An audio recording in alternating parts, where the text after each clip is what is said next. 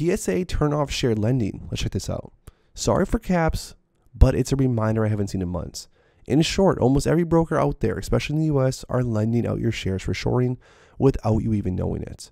It seems all of them are using an opt-out system rather than an opt-in, which means you are automatically lending out your shares unless you explicitly turn it off. Our utilization has been stuck at 75%-ish for months, and while this is probably mostly due to institutional owners, we apes own a lot of the float and must make sure we're not helping them shorting. There are a lot of different brokers out there with their own ways to turn off the lending. So I won't list them all, but it's a simple Google search away on how to do it. And there's literally zero consequences for you to turn it off. Buy, hold, slap the ask, turn off share lending.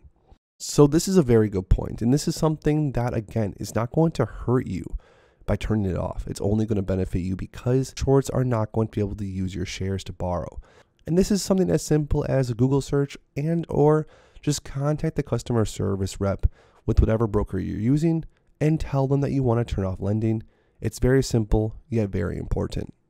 Next, guys, shout out to every ape who has been holding on and waiting for the incoming Moass.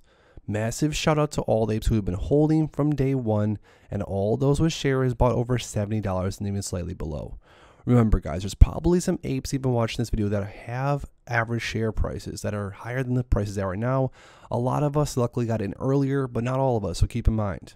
Massive shout out to all those apes who have sacrificed their life savings, living in tents and cars because they believe in the movement and have been buying shares weekly. Massive shout out to all the apes who have just been buying and holding, who have witnessed all the stuff that's went on, who have seen the FUD, the short ladder attacks, the manipulation, and those who hold to change their lives for their friends and their family.